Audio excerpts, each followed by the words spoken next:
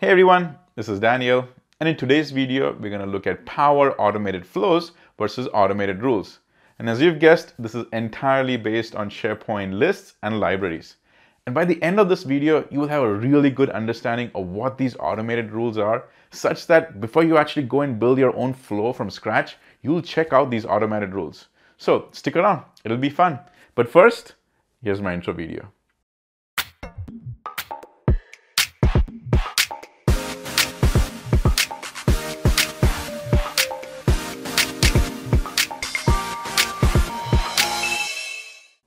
So let's get started. Now, when I talk about the automate rules, this is what I mean. On the top, you see automate, you come over here and you go and create a rules, hence the term automate rules. Now, when I come in again and click on it, you will see that there's an option to create a rule. And these are the 4 ones that we're going to focus on today. In fact, what I classify as the most powerful ones are these 2. And what I'll do to prove that is we'll take these 2 scenarios and we'll try to replicate that in Power Automate by ourselves. And after that, I guarantee you will see how powerful these are and you might even start using them.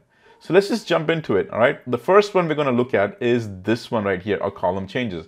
But what I'm going to do is let's take a look at the SharePoint list. And you might be actually very familiar with the SharePoint list because if you've ever done any Power Apps app in the day, this is actually the data that's provided to you in an Excel spreadsheet. I've just taken that and gone ahead and imported that into a SharePoint list. So you're kind of familiar with this data. What we're going to do is we're going to use those rules at any time for any of them, a price changes. That's why I want you to go ahead, or I want the system to go ahead and send me an email alert. And so let's go ahead and do it. All right, let's go first now into automate. We'll go ahead into rules. We'll go and create a rule. And in the create rule, the first one I'm going to do is a column changes. And as the name suggests, if any time any of the value in a column changes, I want you to send me an email notification. But what I'm going to do is I want you to send me an email notification when the price column changes. And it's as simple as this. When you come on and you say when, choose a column, I select a column, and over here, I'm going to select the price. And now when you click on send an email to, it already gives you these 3 suggestions, which are very powerful suggestions. It bases it directly on first the 2 SharePoint columns, created by, modified by. These are the out-of-the-box SharePoint columns that automatically is provided. We don't even have to populate them. It automatically does it. But it also knows who's coming over here and adding these rules, therefore the term me. But what I'm going to do is I'll go ahead and just select this for me right now because I want those email notifications directly coming to me. And I'll go and say create. And literally it is that simple that if any time a price changed in this column, it'll go and send me an email notification. Also, I love that it's got a toggle on-off switch over right here. This obviously, face it, this is very similar to Power Automate as well, all right? So it's pretty neat that it actually gives you that functionality that you don't have to go delete it, just go ahead and turn it off. So let's test it, all right? I'm gonna come back in over here and I'll go now randomly pick a list item. I'll go and select that one. I'll go ahead and do an edit. And in the edit, very specifically, I'm gonna change this price. And I'll say, no, the price went up by another $100 from $5.99. It went over to $6.99. Remember, from $599.99, it bumped up to $699.99. And I'll go and click on this. And there you go. It's gone ahead and saved it. So let me go to my Outlook. And right over here, you see a notification has come in. And this is the format of how that notification comes in. But what it does is it says, hey, it says, Daniel Christian changed the price to $6.99 for this device. And if I go and click on the item, it'll directly take me to that SharePoint list, specifically to that item. And if you see, it does it through the SharePoint list side over here. But it took me directly to not just the SharePoint side, not just the SharePoint list, directly to that item. It's showing me right over here. This is how powerful this system is. Now, what we'll do is we'll take something like this and we'll go ahead and now replicate it in Power Automate, and I'll show you how much work is involved over there. Now, for the sake of time, I've already gone ahead and built that Power Automate flow, but I'm going to walk you through it step by step. So here we go. I'm going to go to my Power Automate flow, and this is the one that I built. So I'm going to go and click on Edit now, and in my edit, the first thing I have to decide is what's going to trigger this flow. And it makes sense because I'm going to replicate what we have on the rule. So in the rule, when we went ahead and edited an item, that's when the change happened. So here is the exact same thing. The trigger is obviously a SharePoint connector, but the trigger is when an item or a file is modified. And there you go ahead and give it the site address, you go ahead and give it the SharePoint list of the library, and that is your trigger. But after that, I have to go ahead and now get an item so I can go and get the information about that item. And how do I do that? Well, for that, again, you got to go ahead and use this get changes for an item or a file. That's actually an action that's available over there. And then you go and put in all this other information. However, here's the new thing. For the since, if I actually go and take that off, it'll give you that these are the things that it's looking for. So over here, when you come in and you go to the dynamic content, and over there, just search for start token. I just start for start token, and there you go. That's the one, trigger window start token. That's the one that you capture. And this is how you're able to go ahead and get all the changes for items which have been changed. Now remember, this is something we have to do. But let's not stop over here because we got to still do it. We went ahead and grabbed the change that's happened. Now I need to do is, did this change come pertaining that one specific column that we are focused on? And that column has to do with the price column. And so for that, I'm going to X this out, and you'll actually see that based on this little action that we've done, this is what we are able to see. It actually gives me the functionality to say, has column changed? And all it does is it gives me Boolean values, which is a true or a false. So here I can actually now scroll down and say, has the column changed for the column type price? Because that's the one that I'm interested in. So when I click on that, it should say, if it equals to true, then go ahead and send me an email notification. And in the email notification, after that, you can go ahead and add all those other specific things. In fact, I'm going to go ahead and send it to this one specific user where the email will come in. But so far, this is all that was involved. Let's go and test it. So we'll go back to our SharePoint list. In my SharePoint list, I'll go ahead and now randomly select an item. I'll click on edit and we'll change its value. So it's right now it's at $4.99. I'm going to just bump that up to $5.99. I'll click on save it. Now this time we're expecting two different types of notifications. One of them will come directly from our automate, which is the rule. And now it will also come from the email notification, the flow that we build. Now, when it comes from each of them, we'll just go different places. So when we build that Power Automate flow, it actually went to another user. But for the logic or the rule, it's coming to me. Any second now, you should see an email that is coming from my rule. And there you go. Right there, you're actually able to click on it. And you will see that this is the one that came from the rule. We are familiar with this.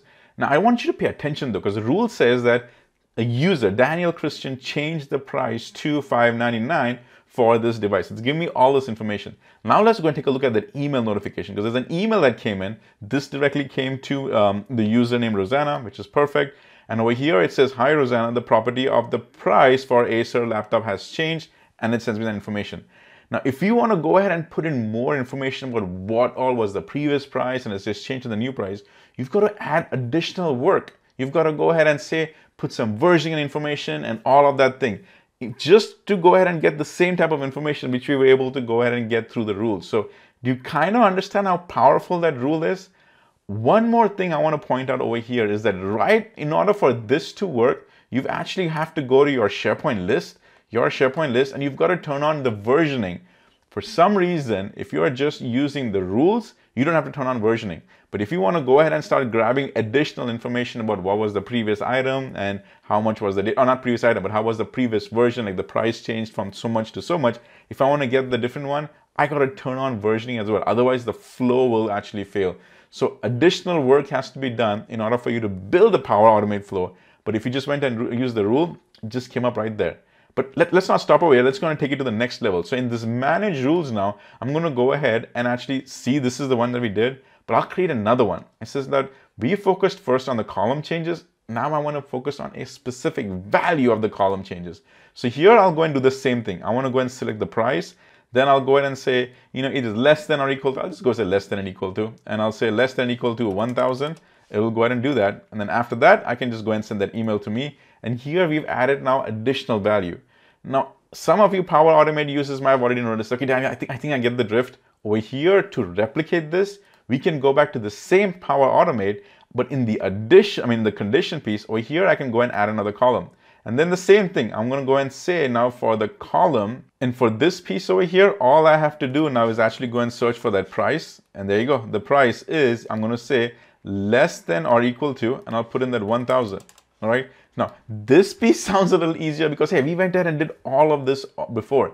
But if you had to just replicate this certain action, the less than and equal to, if you were building that from scratch, remember over here, it was so easy. It was just 1, 2, 3, and then who's the email going to? Over here, you've got to go ahead and do all of this other stuff. But let's test it, all right? So I'll go now and I'll go and save this. And keeping in mind though, now we'll actually get 3 different emails. We're going to go and get 2 from this rule and then 1 from the Power Automate as well. So let's go and do a test. I'll go ahead and now randomly pick another one. And in fact, I need to go ahead and pick this one because it's already got, it has to be less than 1,000. So I'll go and edit that. This is at 16,000. I'll go and now change that. 1,699. I'll go and change that to 999 and 99 cents. We'll go ahead and save this. This should now obviously trigger our rule. It will also go ahead and trigger the email. In fact, this will trigger both of them with the rules because the change happened to the price column.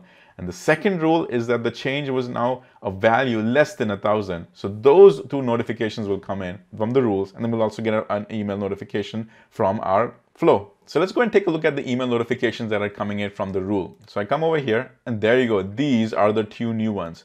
So the first one now, this is it. See, the price changed to 999. That's the one that we were looking at because we wanted, this is the one where the rule was anything that went below 1,000. Well, this is below 1,000. And this is again the original one.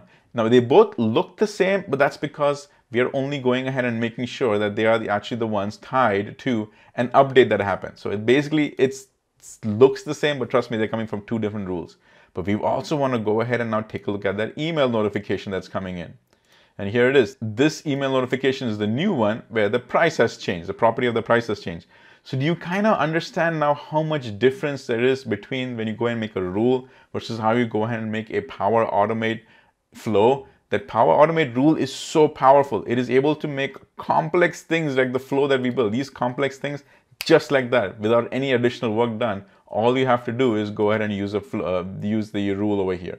Now, I do want to end with the last 2 other things as well. Let's go and take a look at it because they are pretty simple.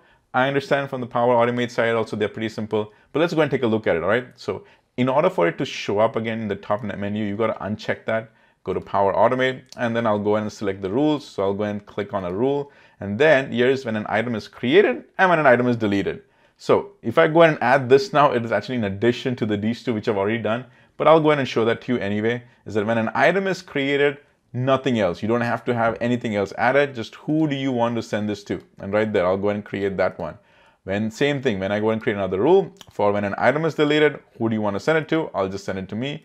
And now we've gone ahead and created all of these other rules. And it's a good set of rules which are available over here. You can go ahead and add and turn them on, turn them off. All of them are right available at your discretion right over there. So we'll go and actually do a test. Now I'll go ahead and actually randomly take something and I'll just delete it. So let me just go all the way to the bottom. I'll actually pick this one. I'll go ahead and now delete it. And if I were to delete it, the rule will kick in and the rule will actually send me that information.